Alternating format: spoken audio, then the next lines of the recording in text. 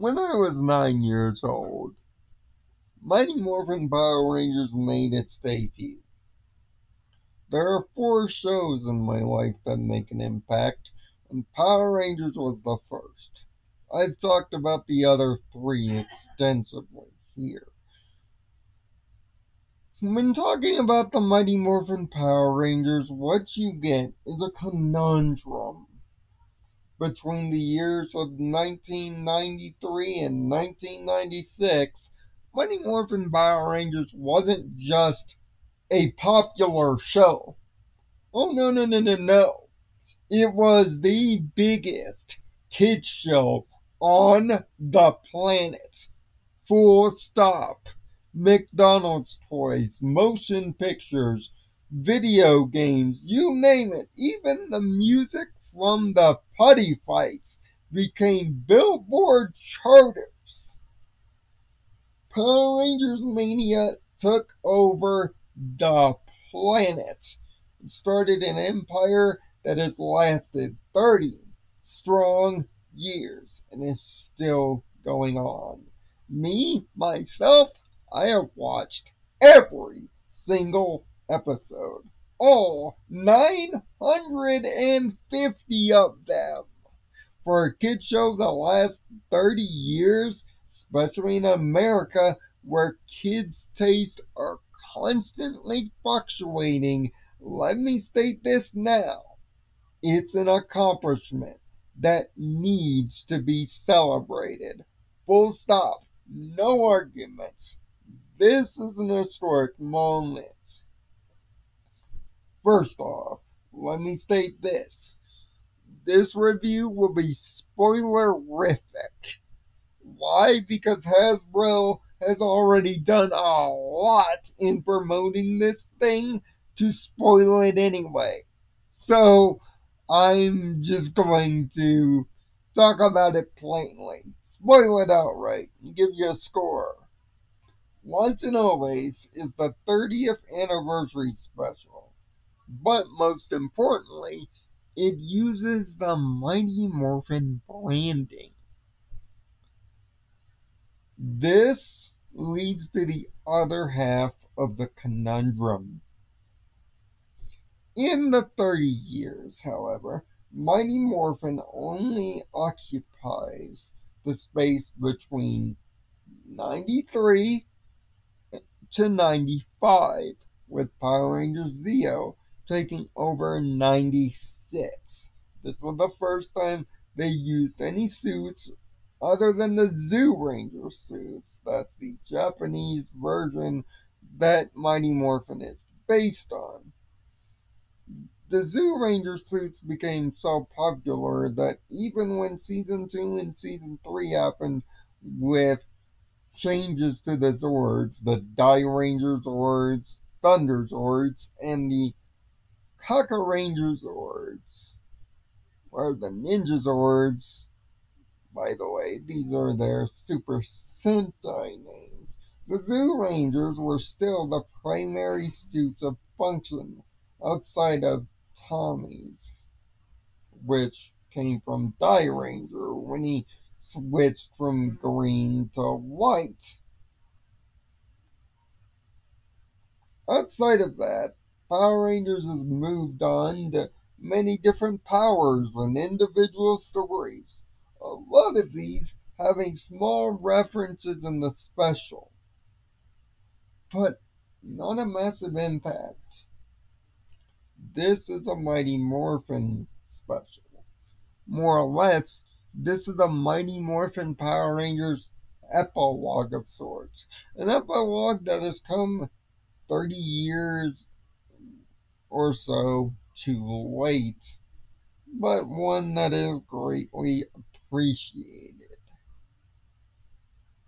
When the special was announced, the key thing was the return of Billy Cranston and Zach Taylor, done by Walter Jones and David Yost respectively.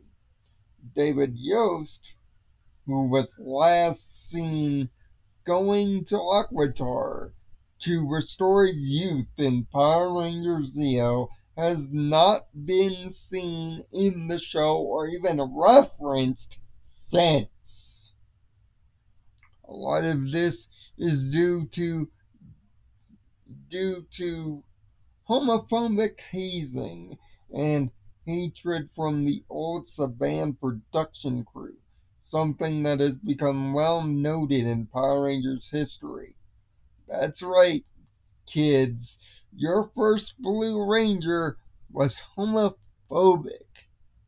30 years before it became cool to do so, Billy broke an unknown barrier.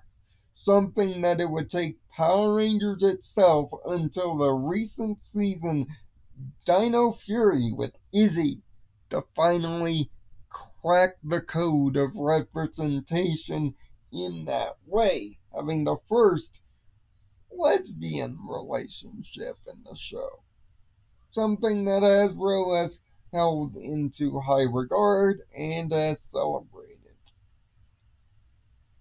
But the fact that Billy and Zach are back got the old school Mighty Morphin fandom all in a happy tizzy, including myself. But they're not the only ones returning for this epilogue party.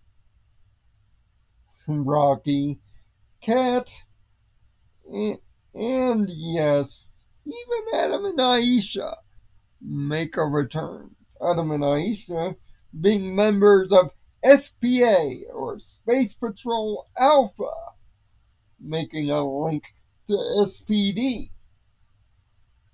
Sure, they have a small role and they don't do any fighting, but largely their presence is loved and noted. References are plenty in this special, from references to where old castmates are, to powers being referenced, to places like Terra Venture. They're more blink and you miss it things, which makes this feel less of a 30th anniversary special and more of an epilogue to Mighty Morphin itself. But the fact that this special goes through the added mile to link the canons of these multiple shows together into one cohesive whole and is referenced as such is a nice touch. Although I would have loved a battle on a grander scale to get the old powers involved. The plot references a returning Rita Repulsa, now in a robot body. Again, voiced by Barbara Gordon, once again, she nails it, to gain revenge on the Rangers for her defeat all the way back in Power Rangers in Space. They make reference to what the fandom noted as the Z Wave. This is the event in which Andros, the Space Ranger leader, managed and unfortunately had to sacrifice Zordon for the good of the universe at the end of Countdown to Destruction. Still the best two-parter the Power Rangers has ever put on. But since then, her energy was also transmitted in the Z-Wave. And unfortunately, due to a mistake caused by Billy, Rita is back. And she's looking to use time travel to get her revenge. In fact, this plot is straight up ripped off of the episodes Green No More from Mighty Morphin Season 2. See, Rita wants to contact her 1993 self and tell her that she's gonna lose a lot and prevent the Rangers from even getting together. But not before in present time taking care of Trini herself. That's right, this special acknowledges the death of Tui Twang. years and years after a real life death in a car accident. Thankfully, it's done with respect and class. Her daughter, Min, wants vengeance and wants Rita to pay. She is the main protagonist and the point of view in this story. It's more of her story, learning the ups and downs of true heroism and the difference between justice and revenge, as she wants to assume the Yellow Ranger power and make sure Rita pays the price for taking one of their own. And she most certainly does. And the moment of her morphing into the saber-toothed Tiger Ranger is actually very well earned. I want to see this character in Cosmic Fury. I really do. She is a great actor with a great character. I want to see her again. She, as well as the nostalgic parts of this special, are the best moments of the special. There's even some great emotional acting early, but of course, this is dropped for nostalgia plenty. The old dinosaurs coming back, the old morph call from '93, down to the effects, even an alpha robot, and even seeing a new school version of the command center. All these things are fantastic and worthy. The nostalgia in this special is fantastic, although, again, not completely nostalgic to the 30-year history of Rangers. But if you treat this as a Mighty Morphin epilogue, this certainly does it. The special even memorializes and is dedicated to not only Tui, but Jason David Frank, who we lost just 6 months ago, which gives this special a bittersweet memorial feeling. A last time for old heroes, a last goodbye to the past. And unfortunately, Power Rangers' future past Cosmic Fury is yet unknown. Hasbro is still keeping that future under wraps. I have watched all 950 plus episodes in real time. I have been a fan my entire life.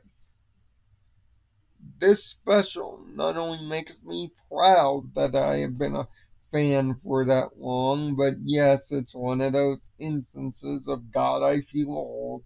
But also, if Mighty Morphin ever needed an epilogue, it got one. A pretty good one at that notion.